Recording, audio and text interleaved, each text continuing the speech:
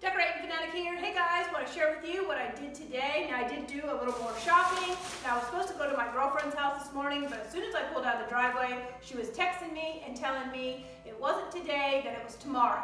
So tomorrow I'll be at her house filming her granite install. So if you want to see that, be sure to watch my videos. That will be coming soon, and it'll be a whole kitchen remodel. So instead, I decided to do a couple returns. I had my husband's credit card, and you know what that means. I can go on a shopping spree. But guess what? Not getting charged to my cards. Only kidding. I thought that if I did some returns, that maybe I could sneak in a couple more items for my mantle. So let's see what I got. Now, the mantle I wasn't happy with because the blue doesn't go in with the red. Now last year I did do blue and silver on my mantle, so then it looked very pretty. But now, I don't think you can see the back of the mantle, but I will give you a shot of that as soon as I'm finished. But instead, I went ahead and found this little guy at Joann's. Now he was 60% off. Now of course, I think Joann's is really expensive. I mean, $39.99, really guys, $40 for this. But again, 60% off, so I think I got them for around $18. And I picked up a little bit more greenery for my mantle. It's not frosted, so I'm not sure if I'm going to use it or not, but I may try because it does need something on the ends. And I will show you what this is later. Now, in replace of my blue and silver deco mesh wreath that I have on the window, I decided, instead of going with the traditional wreath, that I was going to try and incorporate these. I have two of them, one for each window, and then to bring in a little pop of red, I'll put those in there. Okay guys, let's get started decorating and see how these are going to look on the window.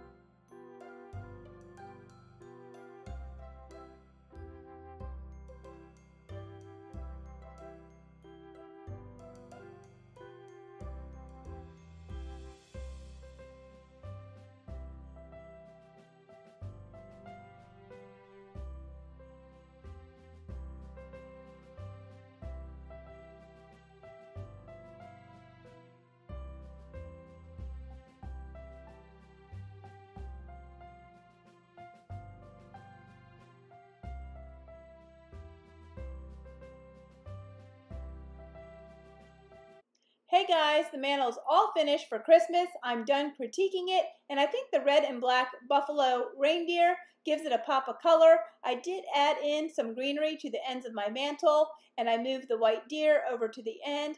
I did a little arranging of my bulbs. I made the ones on the ends a little longer, and I also have my little red truck pillow, and I think that's super cute. This is the corner in my family room. Now I'm using the tray on an ottoman. I also have my candlestick holders along with my flameless candles. And these have the little red truck on them with the Christmas tree. Now I did find these online through a store called the Christmas Tree Shop.